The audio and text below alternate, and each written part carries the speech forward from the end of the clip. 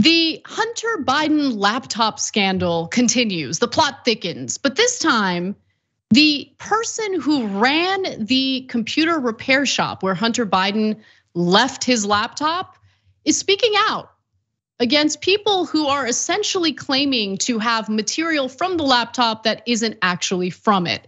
So John Paul Mac Issac is the person who decided to speak to Real America's Voice, a right-wing outlet. He is the computer repair shop owner. He's also a person who has too many names, John Paul Mac Issac. But here's what he has to say about the accusations against Hunter Biden. And let me be clear, he is in fact a Trump supporter. Do a deep dive in the laptop once it became my property. During that time, I saw a lot of photos. I did not see a lot of photos that are being reported to be seen. Now, with that said, I do know that there have been multiple attempts over the past year and a half to insert questionable material into the laptop, as in not physically, but passing it off this misinformation or disinformation as coming from the laptop. And that is a major concern of mine because I have fought tooth and nail to protect the integrity of this drive. So honestly, none of that surprises me, and I might disagree with him wholeheartedly on political issues, but I do want to commend him for saying that because it was something that I suspected but wasn't sure about. And now it's just clear because he's the guy who has possession of Hunter Biden's laptop, and there's all sorts of accusations made, many of which, by the way, Francesca, haven't really amounted to criminal activity.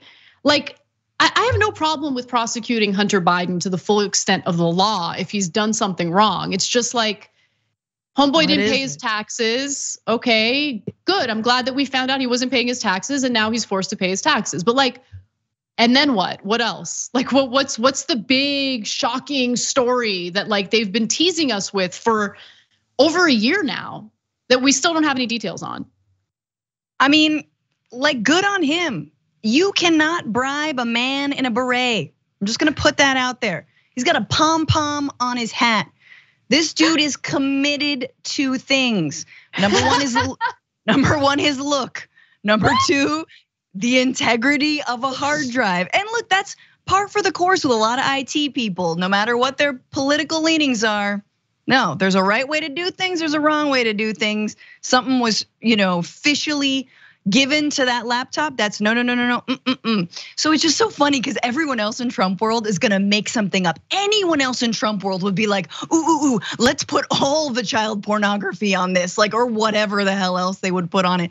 But this guy's like, it's honestly not there. And there've been data breaches and people trying to get into it, but I'm trying to preserve the integrity.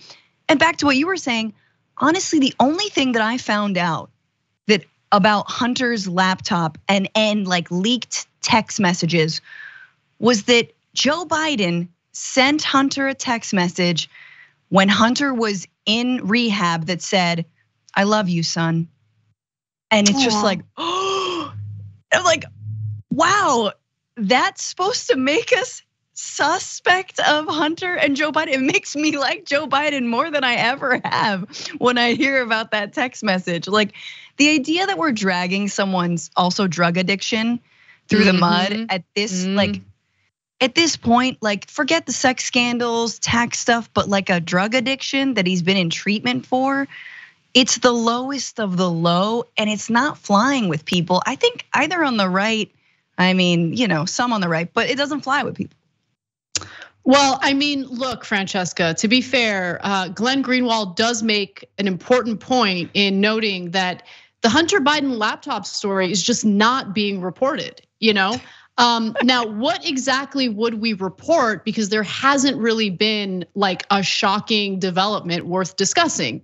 And let me just say, like, again, I've got no loyalty to Hunter Biden. I don't care. Like, if he did something truly criminal, of course we'll cover it on the show. But it's also important to put everything in context, which is to say that Hunter Biden is not in any way connected to our government, other than he happens to be the son of Joe Biden, who has not appointed him in any type of official White House role, unlike someone that people like Glenn Greenwald seemed to avoid criticizing Donald Trump, who put his own children, his son-in-law, in the White House as official White House advisors.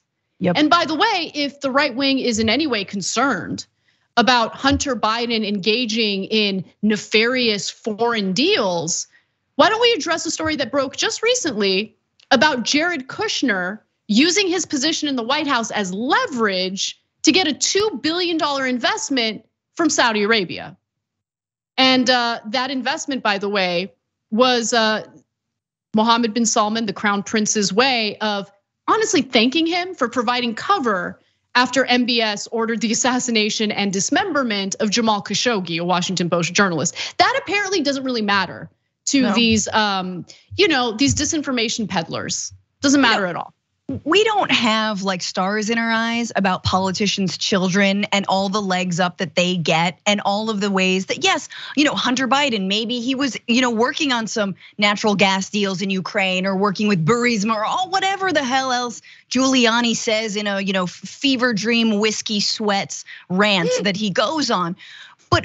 But if we are comparing rotten apples and rotten apples, which I feel like we do on this show a lot, and we understand gradations of crime, unless there are the nuclear codes being sold to the highest bidder on that laptop, nothing that could be revealed can hold a candle to the last 4 years of the Trump administration, the most corrupt administration in history, as Bernie Sanders likes to remind us. And I think we need to remember making sure that military officials stayed in Trump hotels, Ivanka's deals with her, like whatever, purse line, et cetera.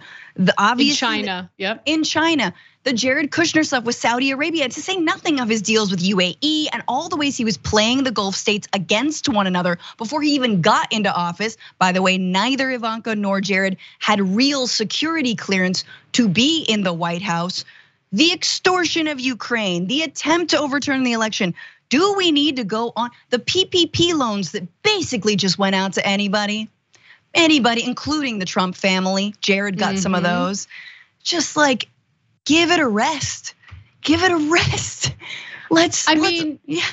Trump continued robbing his own supporters after the 2020 election by sending them emails to fundraise for his legal fight to, overturn the election. And that money didn't go to any kind of legal fight. And then by the way, there were recurring donations that people didn't realize would be recurring, and people ended up like overdrafting in their accounts. All these people on fixed incomes. Yes. Retirees, people living with disabilities, just like the fine print. They didn't uncheck the right boxes. It's disgusting. It really is. But no, let's get another, full year full of innuendo pertaining to Hunter Biden's laptop. Don't care. I don't care unless there's really something groundbreaking, which I doubt. It's been this long and nothing groundbreaking has been revealed. But this is groundbreaking, right? Like this is actually really interesting to know, like, well, who and what was attempted to be put onto this laptop. Yeah. Well, okay, so let me give you some of the context, some of the details we do know. So the portable drive provided to the Washington Post contains 286,000 individual user files, including documents, photos, videos, and chat logs. Of those, cryptography and forensic experts concluded that nearly 22,000 emails among those files carried cryptographic signatures that could be verified using technology that would be difficult for even the most sophisticated hackers to fake. So of the 22,000 verified emails, most of them were newsletters, fundraising appeals, hotel receipts, news alerts, bank notifications, and products ads. Titillating. The experts, Matt Green and Jake Williams, did find verified communications between Hunter and a Chinese energy conglomerate known as CEFC China Energy, as well as emails with the Ukrainian energy company Burisma, which of course he served on the board for. But the emails were only routine communications, board meetings, confirmation of travel, billing statements that weren't specifically new or incriminating. So look, I get on the Democrats a lot for the weak stuff that they try to use for their campaigning. I really do think that, given the fact that the January 6th congressional panel is refusing to send or refer criminal charges to the DOJ for Trump, like, I feel like what they're doing with the panel is just like finding something to campaign on for the midterms. I think that's gonna be a failed effort. But to be fair, Republicans engage in similar stuff.